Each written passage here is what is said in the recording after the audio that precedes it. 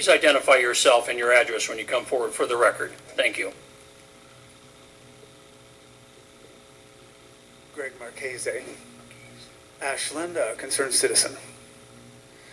Back in the spring, we saw the cost assessment for implementing what is now Ordinance 635, the GMO crop ban. And so we know the county is concerned about money. That estimate was $219,000, and to be fair, there was a range of costs from 0 to $219 first-year costs. That was a little deeper in the report, and the media seized on the high number and challenged the chances of the ordinance. But thankfully, 66% of the voters were radical and wacky enough to think other things were equally important to money, like public health, clean water, viable small farms and local economy, and for the really wacky, the entire web of life and the local ecology. But let's just stick with money. If two farmers can sue Jackson County for a cost of $4 million, let's remember that 170 local farms endorsed this ordinance and are closely affiliated or active members of Our Family Farms Coalition, who could also bring lawsuits if their right to farm is impaired by repealing this ordinance. Along with the cost estimate, we should also make a benefit estimate. We're seeing export markets closing. China last week announced it will not accept alfalfa from regions where GMO, or what's known as Roundup Ready alfalfa, is grown. The shipment itself doesn't even need to be tested. If it comes from a region where GMOs are being grown, it's rejected. That is a liability to Jackson County growers, and retaining this ordinance is a benefit. It is an opportunity, purely economically. So as my elected commissioners, I have 3 things I'm requiring. Vigorously, or I would say aggressively, defend this lawsuit on behalf of the 66% of the voters. Fully cooperate and support any interveners that would also defend the lawsuit. And by no means allow any injunction or stay to put this ordinance on pause while the lawsuit plays out. We are the 66%. Thank you. You bet. Thank you. Please, please. Thank you. We appreciate your comments. And I'm sorry, I'm going to probably butcher this last name, and I beg your forgiveness. Suzla Afladilla. I'm sorry. Susie Good morning. Good morning. And happy holidays to you. Thank you. Same to you, and thank you for listening. My name is Susie Afterhide. I've lived here for 40 years. My address is 321 North Mountain Avenue in Ashland. I like to start with a joke because it's really hard to speak publicly, I think. So when I got here 40 years ago, there was a joke in the Rogue Valley, and the joke was, how do you make a small fortune in the Rogue Valley? I know you guys can't speak, but the way to make a small fortune in the Rogue Valley is to come with a large fortune. That was the joke 40 years ago, and I'm one of the few or many people who came here without a large fortune. So like the people that you just awarded, people with riding bicycles and developing parks, I came here because it's beautiful, because of the mountains, because of the rivers, because of the air. And I watched organic farming grow in this valley over the last 40 years. I watched people like myself build a business. I am not a farmer. I'm barely a gardener. But I believe that this economy that we have built is very important to all of us. And the beauty, I believe, was developed by what I like to call God. And I think that these seeds that are being genetically modified, I think we should question them. I think we should question whether we are really as arrogant as we think we are, that we can improve on something so beautiful. Much of Europe is not allowing GMOs to be grown in their countries. And many of these countries also aren't even putting GMOs in their supermarkets. And part of the reason for this is the precautionary principle. And the precautionary principle is a principle that I would like to see in all of our governments in the United States. And the way that it reads is this. It's a rapid response in the face of possible danger to human, animal, or plant health. It's to protect the environment, in particular where scientific data does not permit a complete evaluation of the risk. We have not thoroughly evaluated these GMOs. Recourse to this principle may, for example, be used to stop distribution or order withdrawal from the market of products likely to be hazardous. Because there's a perceived possible hazard, we should be testing these products before we, the people, become the guinea pigs of them. And then finally, I'd just like to read to you from the Oregon Constitution, because not only do I love what's beautiful here, I love democracy, or the republic that we live in. And this is what Article 1, Section 1 of the Oregon Constitution says. It says, "We declare that all people, when they form a social compact, are equal in right, that all power is inherent in the people, and all free governments are founded on their authority and instituted for the..." Has that been 3 minutes? Yes, it has, but go ahead and finish that particulars. Go ahead and finish. Because I don't often talk. "And instituted for their peace, safety, and happiness. We elect you guys to protect us, to keep us safe and hopefully happy, although that's really our own responsibility. And they have at all times a right to alter, reform, or abolish the government in such manner as they may think proper." That is the people. That is us with our inherent rights. So I'm asking you today to support the majority of us as our elected officials, and to aggressively defend the people's will regarding Ordinance 635 and support no injunction and cooperate with the interveners. Thank you so much and have a wonderful holiday. Okay, thank you, thank you. Please. Daniel Gregg. Good morning and happy holidays to you. Yeah, same to everybody. My name is Daniel Gregg, resident of Ashland for the last 15 years, and lived in Josephine County for the 15 before that. Been an organic gardener, farmer for over 40 years. When I first moved to Oregon, got my hands in the soil, and like Susie and the many of other people, I came here because of the beautiful landscape, pure clean water we have, etc., etc. I brought a couple of visual aids here. These are corn. We call it rainbow corn. It was a gift from some native people, some North American natives from Utah originally. We've been growing it for 20, 25 years. And then I was thinking, so on the way over here, that shortly after Thanksgiving it is, and we celebrate Thanksgiving, and part of the abundance that we have in this country is what's been shared with us as settlers coming here. This corn and the other foods that this represents, they call this the mother of all seeds, of all cultivated plants, the corn mother.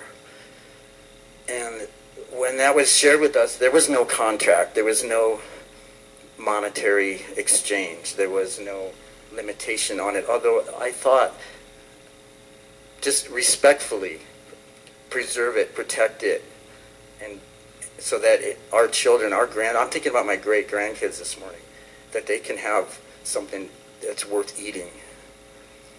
And there's enough evidence, enough documented evidence to show alarm about the GE technology and the way that it's being done. And nobody asked us if they could start messing with the DNA of these plants. Nobody asked the native people if they could change that. And this is we're talking about the future of the food of the human race and the planet.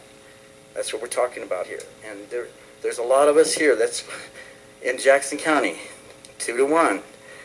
We're drawing a line in the sand. We're drawing a line right here, and we're saying, no, we don't want this. And we're asking you, I'm begging you, and I expect you to stand with us, and we will stand behind you. I will speak for myself. I will stand and back you guys up if you back us up. We're not going to leave you out there. This lawsuit. And the other thing I wanted to suggest, I've talked to a few people, and they say,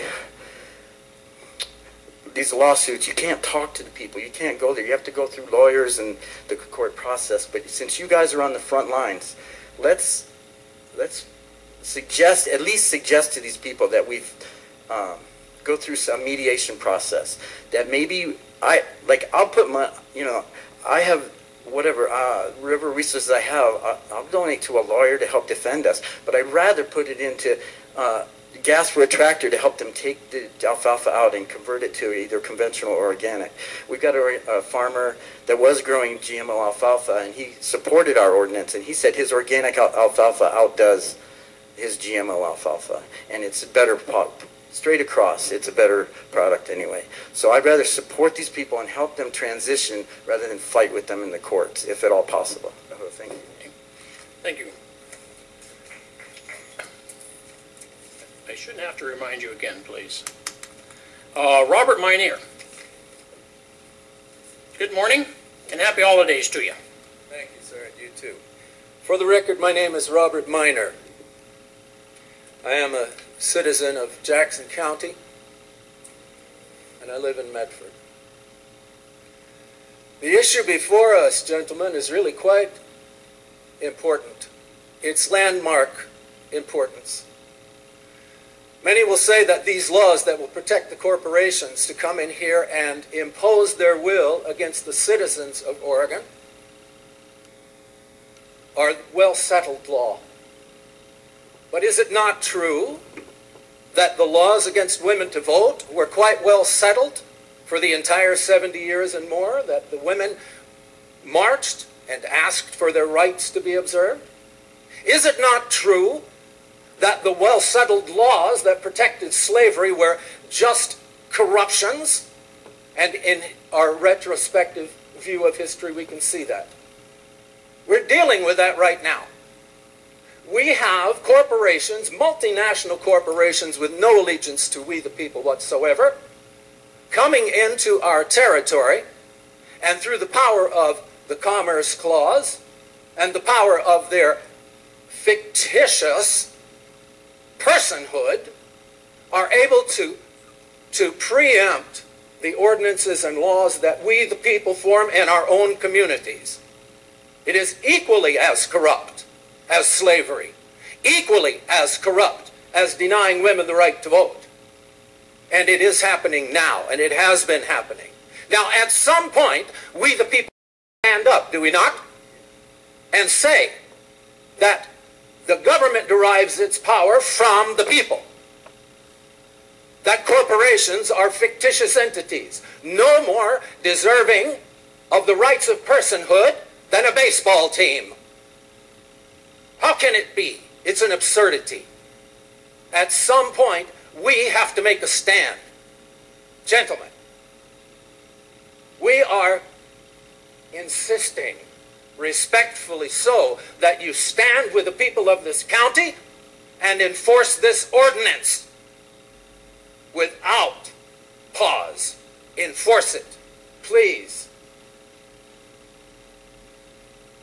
Thank you. Okay, thank you. Okay, Peggy Smith. Good morning and happy holidays. Thank you. Same to you. My name is Peggy Ann Smith. I'm a resident of Jackson County. I live in Medford. And I am one of the 66%, one of the people who voted in May to approve Measure 15119. And now that that measure has been approved by 2/3 of our voters, I'm here to let you know what my expectation is. As elected officials, I expect you to represent us, the majority who voted to turn Measure 15119 into Ordinance 635, which is now on the books. I would like you to stand with us and defend this,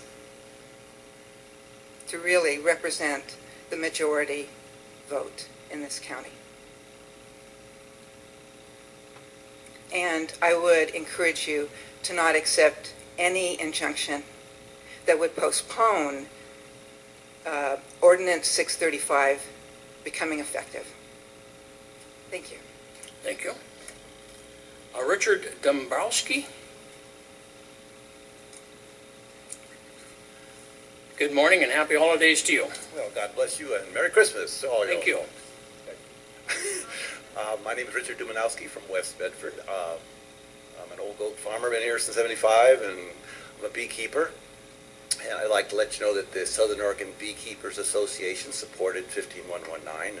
On several occasions voted almost unanimously to support it.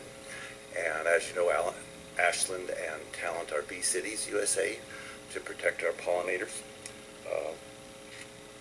I'd like to say that I believe the GMO conflict is, a conflict between big money and big corporations versus individuals, and you can't get any smaller than the individual of the little girls in the beehive. If all 60,000 of the bees in my hive voted, there would be another 60,000 votes, I think, on 15119 support. And I would imagine my bees' motivation is that pollen contamination doesn't sound too good to them. If you don't know, pollen is the Gerber baby food of the beehive. Every baby eats pollen. And so I would ask you to support the bees and support all of us who grow flowers and whatnot in our county to support Ordinance 635 and oppose any injunction or any slowing down of its implementation on June 6th of this coming year. Thank you. Okay, thank you. Elise Higley?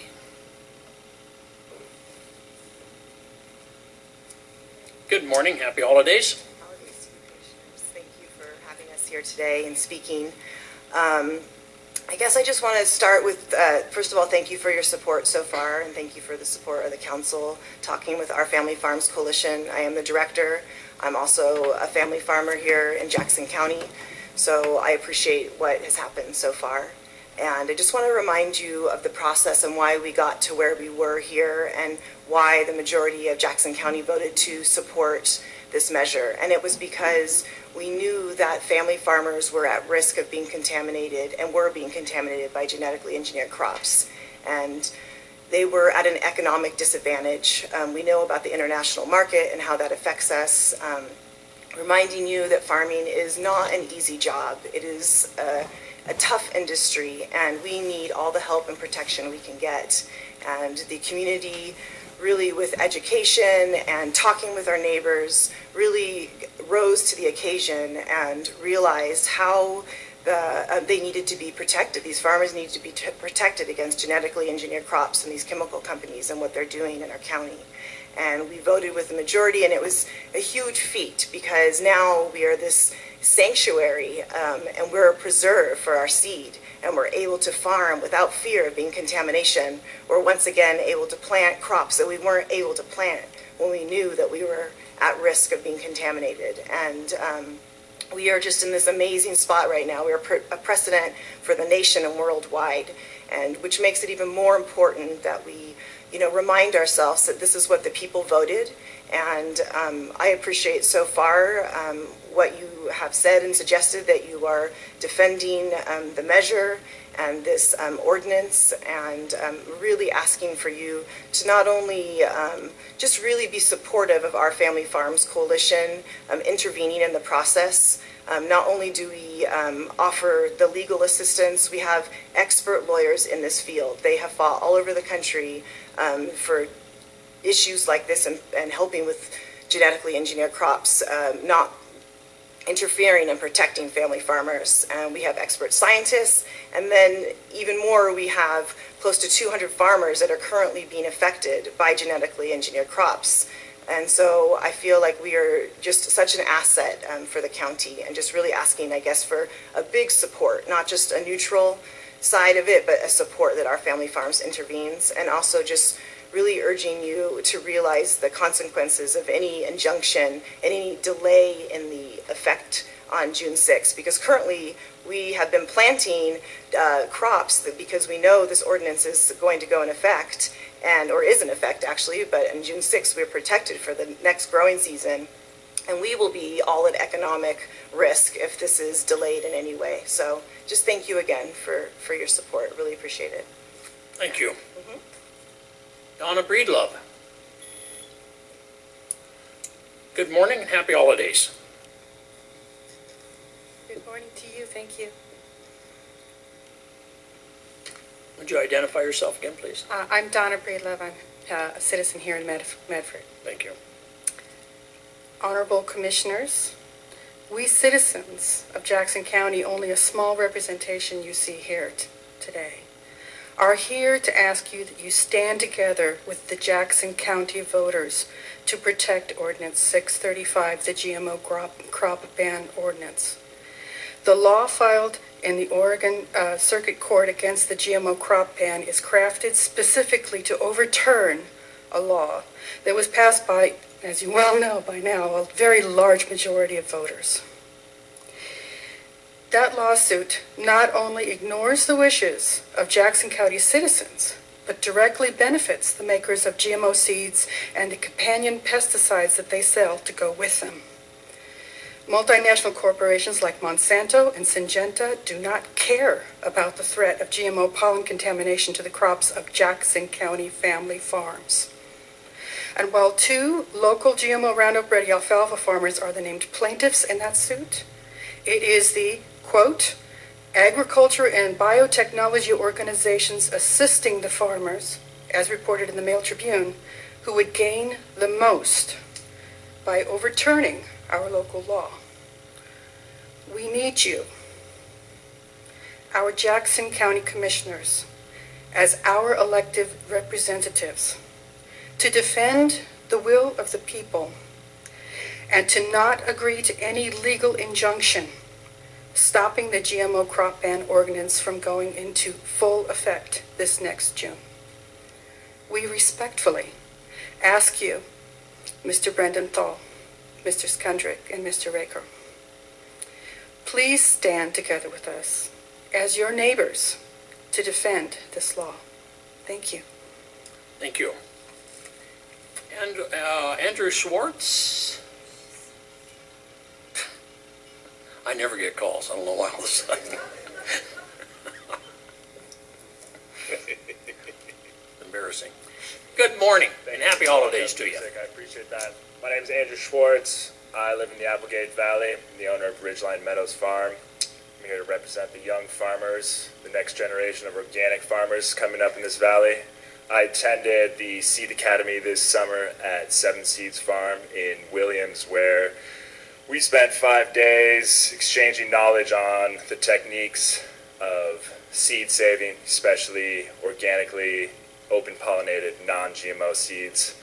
I am specifically looking to pursue seed saving as a large part of my business, and there were over another dozen farmers there who were all young, enthusiastic, and dedicated farmers who want to stay here and are very excited about this ordinance passing and looking forward to the security knowing that we will be in this sanctuary and able to produce our seeds without any worry of contamination from other crops where we have no control over them crossing with us.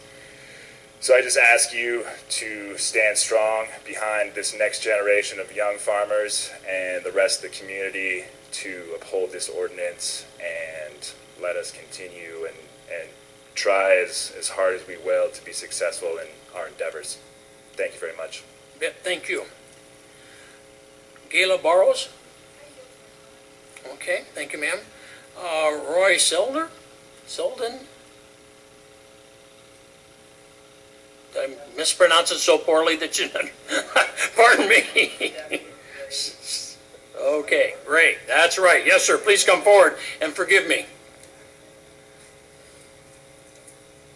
I am a third grade reader, so I want you to know that. So. Good morning. Good morning and welcome and happy holidays. Thank you. Same to you. I'm Ray Seidler. I live in Ashland, and I'm a 44-year resident of this wonderful state of Oregon. As a senior U.S. EPA scientist, which seems like a long time ago, I was in charge of research on the risks of genetically engineered organisms. That was in the mid-1980s, and I had concerns about their effects on the environment. For example, what if regulators made a mistake and approved a crop and out it went? Could we recall it? And what about its genetic dispersal? At the time, the concerns were theoretical because there was no data available on these new products, but today there is data and a huge economic and environmental problem associated with genetically engineered crops, as you've heard already. Soon, farmers growing non-GMO crops discovered that some consumers, maybe many, here and abroad, buy GMO-contaminated crops.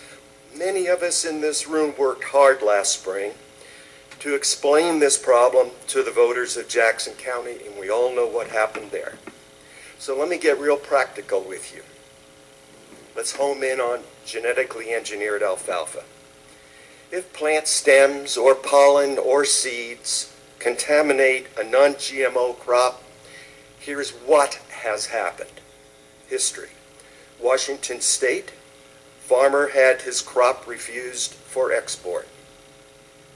Roundup-resistant alfalfa grown in Idaho in 2 crop years spread to Montana and Wyoming.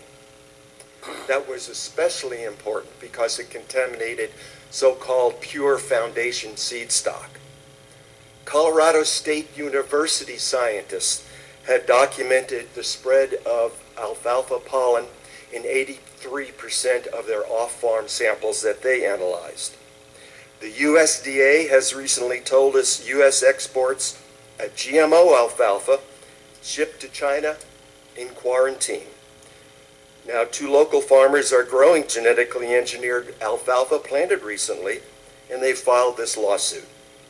When GMO and non-GMO products are mixed, everyone loses.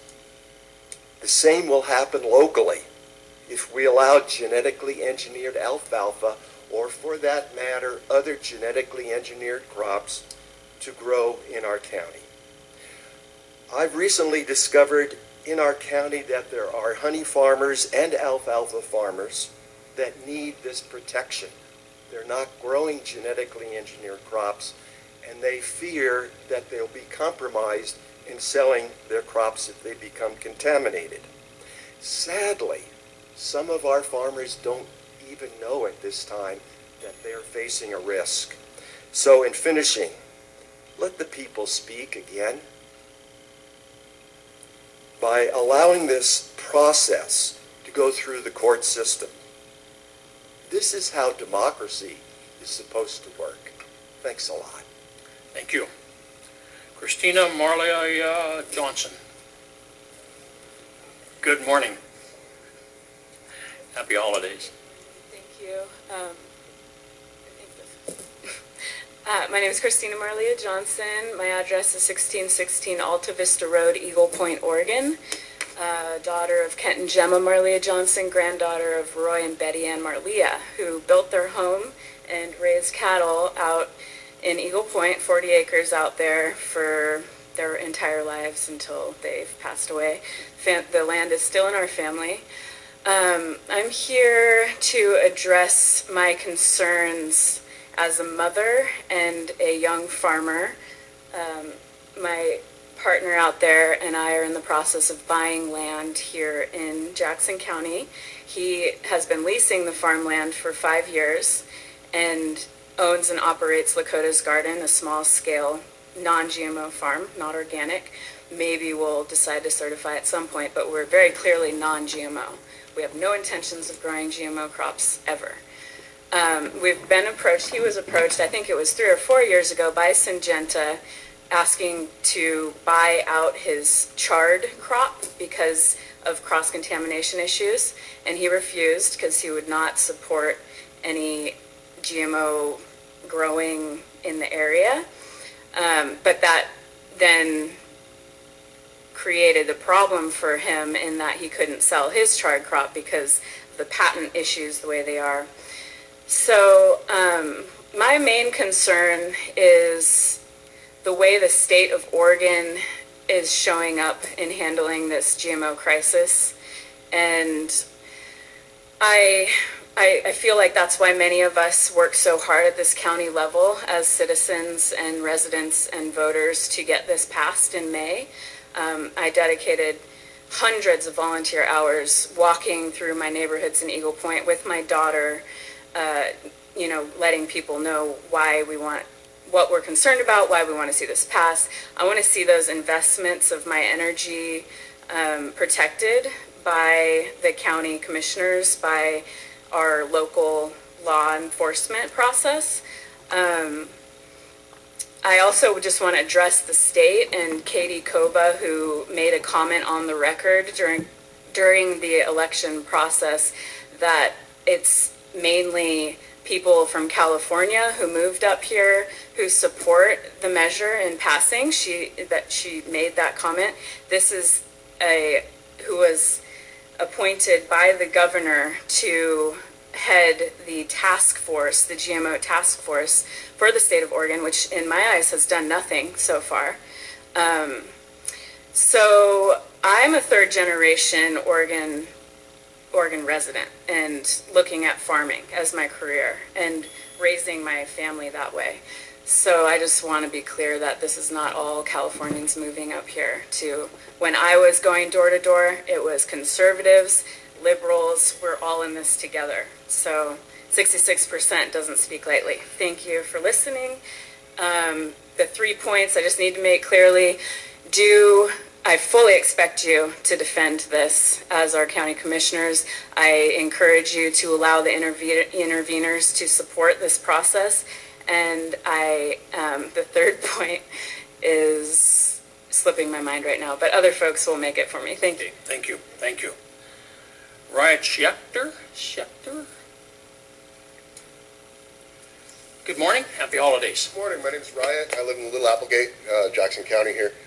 I'm not here to remind you of the 66% of the people that voted to say that we don't want GMOs in our county. I'm not here to bring up the questionable science behind GMOs and the fact that they're mainly pushed by corporations. You know all that. You know how passionate we are about this. We live in a community where we appreciate clean air, clean water, good food. Those are very essential to a lot of people that live here. What I am here to remind you of is that there's a wave happening right now. People are starting to look at their elected representatives. We're starting to look at everybody, and we're making you accountable for what you've said. We're making you accountable for backing us, the people, and not the corporations. We're seeing a wave all over our country, all over our world, of people standing up and getting in the streets, of saying, we won't take this anymore. And right now, I'm here to say that we won't take this anymore. We expect you, our elected representatives, to stand up and tell this corporation, no, there will be no GMOs in Jackson County. And if that doesn't happen, we, the people, will take to the streets. And we're done. We're done being screwed. Thank you very much. Christina Lefevre. Good morning and happy holidays. Same to you, commissioners. And actually, I wanted to start off saying congratulations. Oh, I should say my name, right? Thank Christina Lefevre, Ashland, Oregon. And so I wanted to say congratulations to Commissioners Rashor and Skundrick on your upcoming retirement from the board. I know you will enjoy not attending meetings like this soon. However, let me say that your pending retirements do worry me a bit, because it means that two of you no longer have skin in the game, as they say, regarding this measure, and the voters of Jackson County who voted for Measure 15119, now Ordinance 635. So many of us are here today to represent the 66%, you know that number by heart now, of the Jackson County voters who voted for Measure 15119, to stress to you the importance of upholding the vote that passed with such a strong majority. In fact, I think Jackson County is lucky to have so many concerned, committed citizens. If every state, if every county in the country were like Jackson County, I think this place would be a better place. I was glad to be here today to see the awards that you've given to your employees, and to know that each one of you love living here and care so much about Jackson County and making it a better place. That's why so many of us here are here. I moved here from Georgia. Let me tell you, this is a better place. And all of us want to make this county a better place. So I'm glad to have been here to see this. So back to why I'm standing before you. Strongly encouraging this Board of Commissioners to not agree to any injunction that would allow Ordinance 635 to be put on hold. And no matter how much outside counsel you may be receiving from the biotech companies that are assisting the two GMO alfalfa farmers. Those biotech companies do not live here, and they certainly don't appreciate this wonderful Rogue Valley. And finally, we are asking, of course, the commissioners to defend Ordinance 635 and to allow our Family Farms Coalition to intervene to bring their expertise and perspective to the case to help you defend our vote. Thank you. Thank you. Michael Framson?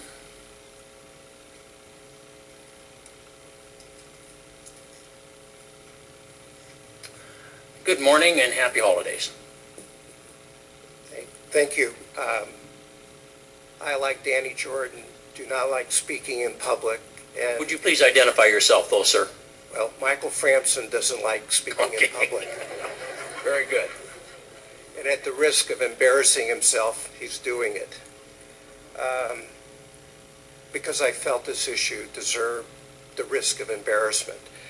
I just wanted to remind everyone in this room that the reason this is an issue in Jackson County is because there was a policy crafted at the federal level where Jackson County did not have a seat at the table. Our farmers were not consulted.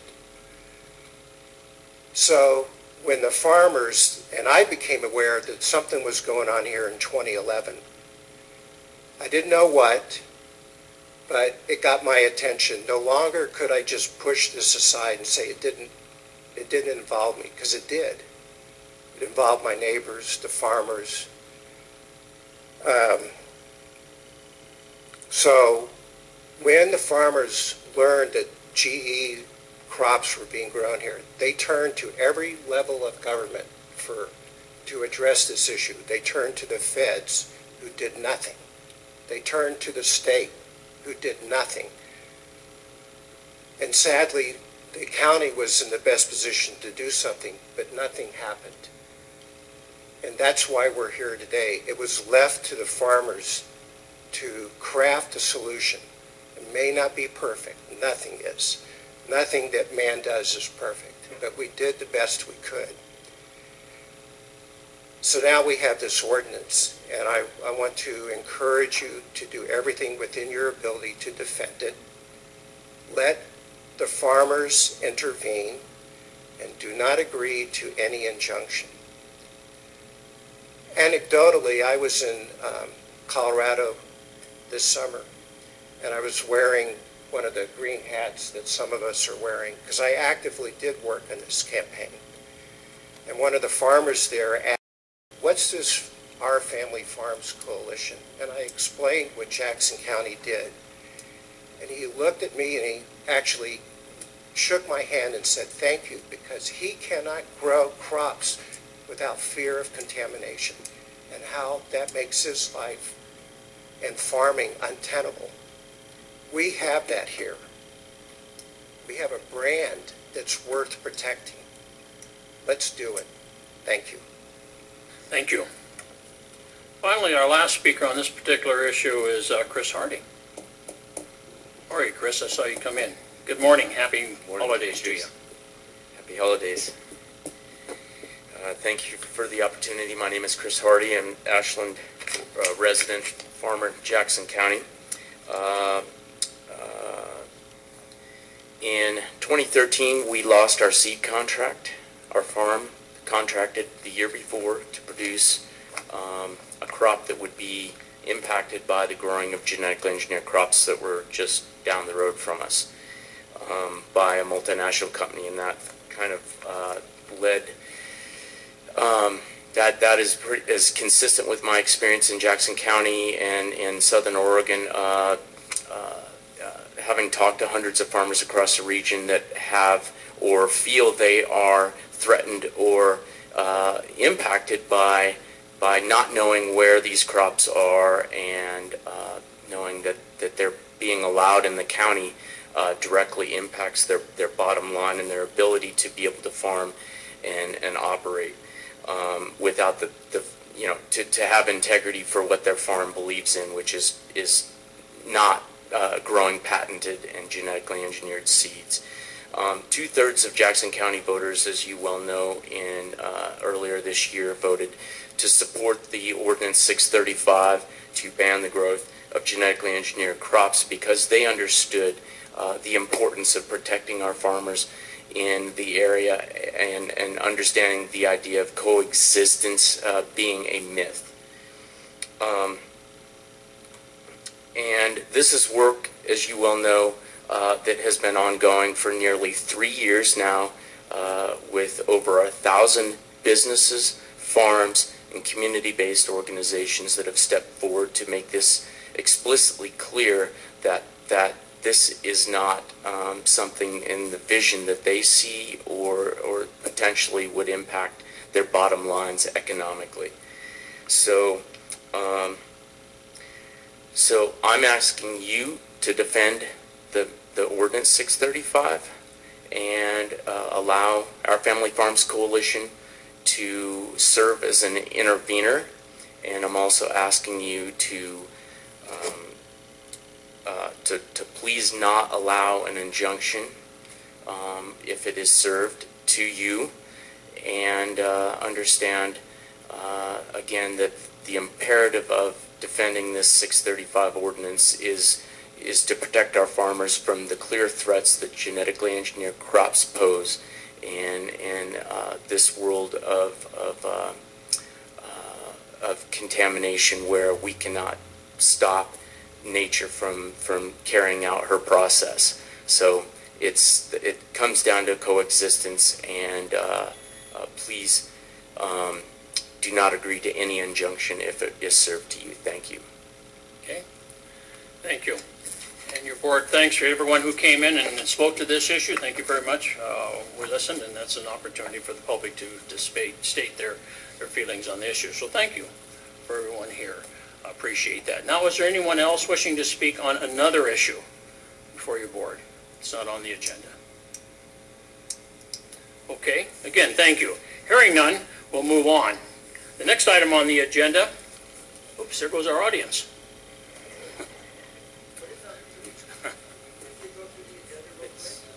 We have an agenda right over there, sir. If somebody want to hand him that, that'd be great. Thank you. I'd appreciate that. We'll wait for just a second as people clear the room.